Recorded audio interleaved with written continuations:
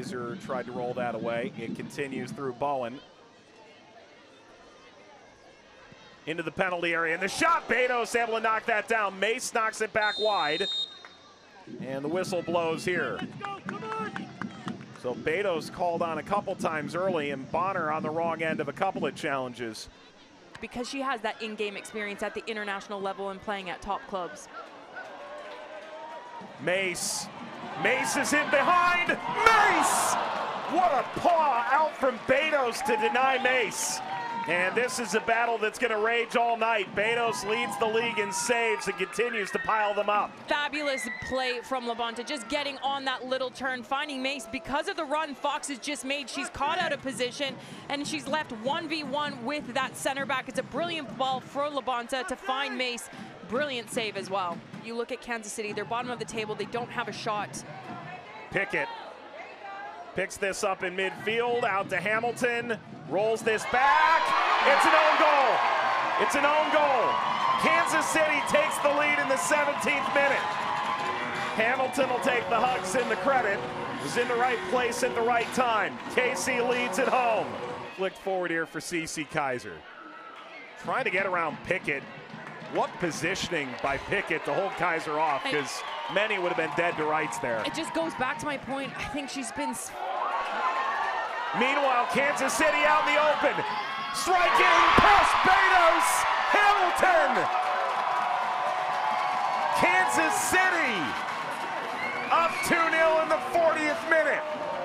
This all starts with good defending from Kiki Pickett down this right-hand side. We touched on it moments earlier, just getting in the right spot at the right time, using her body to shield the attacker off, then winning the ball. This is difficult to do. You can see her here not allowing CeCe Kizer to get by her in that 1v1. The little cheeky back pass to her center back here, and Hamilton makes this look easy, splits both defenders. It's a great early pass, settles it, and finds Hamilton going and charging.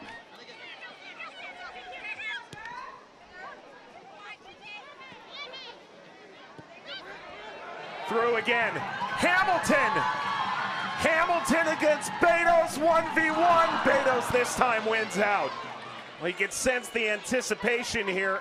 There hasn't been a lot of winning yet for Kansas City, but the crowd on the edge of their seat. You want to see her higher up the pitch and getting in those tight spots. Yes, she starts that point of attack, but they have players for Racing that can already do that position. I think where they lack is in that 8, where they can get on that half turn, where we saw early on in the season McCaskill playing higher up. Ahead here for Kizer!